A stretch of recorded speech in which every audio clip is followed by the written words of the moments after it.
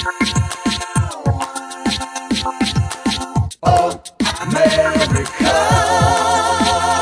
Weekend. I hear voices in my head. They counsel me. They understand. They talk to me.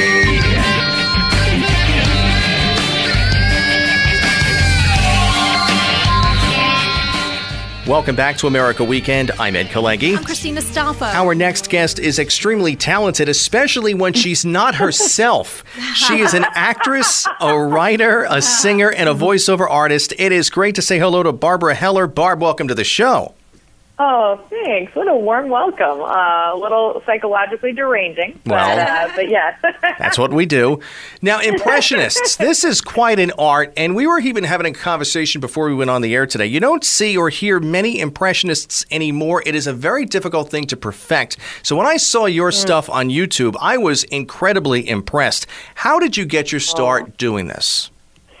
Okay, so I was having trouble remembering the very first imitation that I did, but there is an old family video, and when I say video, I mean like on film, you know, from probably the early 80s. I'm like a camcorder.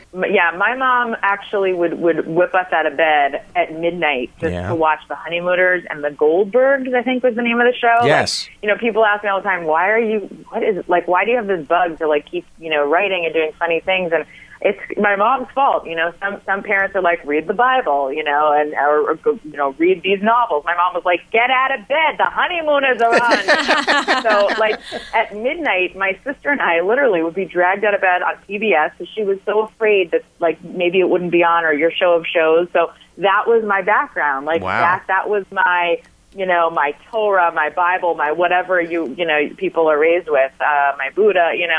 And it was like comedy, or these are great artists. I want you to watch them. And so from a little kid, I would watch Carol Burnett and Sid Caesar on your show of shows, the reruns, and just be like so enamored with them. And when I was 4 years old, I don't think it was a very good impression. I'll have to dig it up, but I see myself saying, "This is John Davidson on the TV show," and I'm like pretending I'm John Davidson. And I don't even know if I watched more than one episode because, like, I guess it was on or a rerun or whatever. But that was the first impression that is on tape of me doing it. I was 4 years old, and the fact that I have to say this is John Davidson is a pretty good indication it probably wasn't very good. And but it's amazing because look at how you didn't even go, you know, for the easy one. You went to do a guy when you were 4 years old. Right.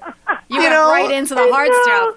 Oh my! You're watching like some old rerun of That's Incredible, and all of a sudden, for some reason, John Davidson just comes out and kind of like just gets you where it matters most, and you do his voice. Wow. Yeah. Well, I mean, I was trying. I was 4, but I was doing it, and with the long blonde hair, and like, you know, I don't know what I was thinking. Growing up, as you got a little bit older, maybe in your teen years or whatever, did you see that yourself finding influences in other actors and actresses?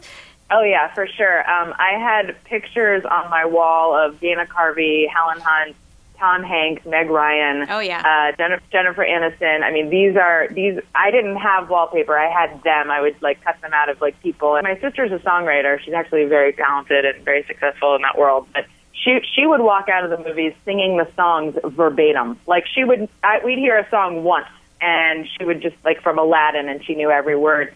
And I would come out imitating Aladdin, you know, like, one jumps ahead of the red line. Like, I would just take on the character, you know, and I actually know, you know, it's weird because as you live in Hollywood, you, like, meet some of these people in person. I'm like, oh, Brad Kane, I when I was little, I, like, imitated you. Yeah, like, I could take on their voice. I could take on the way that they walked. And sometimes my mom would call me, you know, when I was in college and, you know, I was far away from home, and she'd say, Barbara, I watched while you were sleeping tonight. It's you. It's you. You know, I love your impression of your mom. Like freaked out, you know, because I could do her or whatever. But yeah, I think my biggest influences, getting back to the question, were like Dana Carvey and Nora Dunn, you know, the Sweeney sisters, Jan Hooks, like. I grew up when Saturday Night Live was rocking. Time now to be joined by some of the most talented women in the world. Here we go. All right, so here we go. Now, you mentioned already, so let us lead into the one and only Sandra Bullock. Somebody? Oh, my gosh. Oh God, you smell so good. Okay, sir. There's a train coming, and it's an express. Sir, man. I love the breathlessness of the whole thing. Wow. While you were sleeping, I felt like I was just popping in the old DVD and watching it. All right, here we go. How about Minnie Driver? If you don't love me, then I will walk out this door, and I won't call you. And I want you to say that you don't love me. And I won't call you, but I don't want to take back. I just want you to come to California with me. Will. Oh, poor Minnie. Wow. How about Fran Drescher? Oh, Mr. Sheffield, that's so funny. Oh, Mr. Sheffield. You know, I tell women all the time, don't settle. You know what I mean? I love to tell people, what are you talking about? You know, you have to just put yourself out there and you go for it. And that's how I met my husband. He looks very different from me. He's Indian, but he's a wonderful, wonderful man, and I'm very blessed. My goodness. How about Melissa McCarthy? Okay. All right, we're going to go out there and we're going to shake our asses like the rest of the foxes.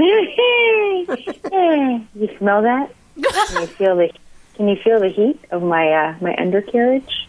Yeah, powerful. You know what it is? It's Spanx. I'm wearing Spanx. Yeah, you can feel that. Why don't you take a little closer look? Don't be shy. Get in there. Come on. It's okay. Wow. It's okay. That's closer than I ever wanted to get to Melissa McCarthy my entire life. How about Kate Winslet? Kate Winslet. All right. So for Kate, we have both the normal voice, but then we also have the American voice. Yes. The future belongs to those who know where they belong. You see, it's funny it's so weird. There's so many British actresses that do American so well, but then there's like that weird force, like my ear, because like I'm really attuned to pitches. You can hear them wrapping their tongues around the consonants, yes, and in a very weird way. All right, now let's hit a couple of singers. All right, how about the one that I've had more than enough of, the one and only Idina Menzel. With the earth and sky, let it go, you'll never see me cry. Glasses are breaking in her house. Here I stand in the light of day. Her neighbors just called the police. Wow. Wow. And all of a sudden, every burglar alarm in the neighborhood just went off. My goodness. All right, you know what? We're pressed for time. We're going to do one more. Let's do Britney Spears. Oh, baby, how was I? Now, something was right. Show me how you want it to be. Tell me, baby, 'cause I need to know now, because my loneliness is killing me, and I still believe.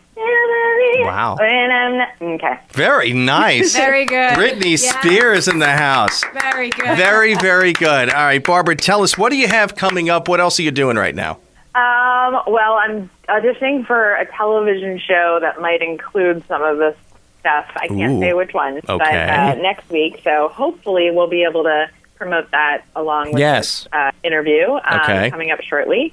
I just wrote a movie, and I'm pitching it around based on Finding Barb, which was a stage musical that I did here in LA and on tour for a while.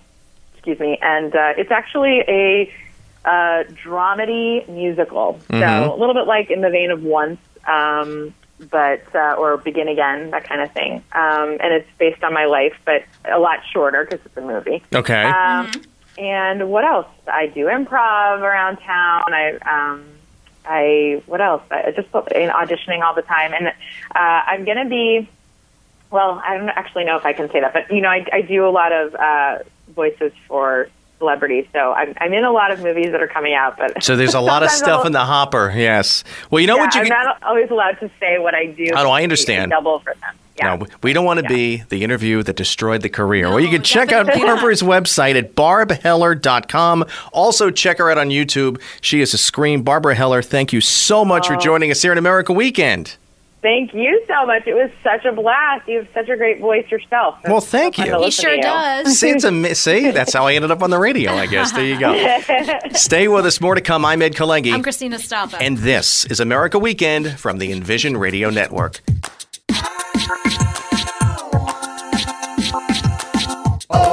America.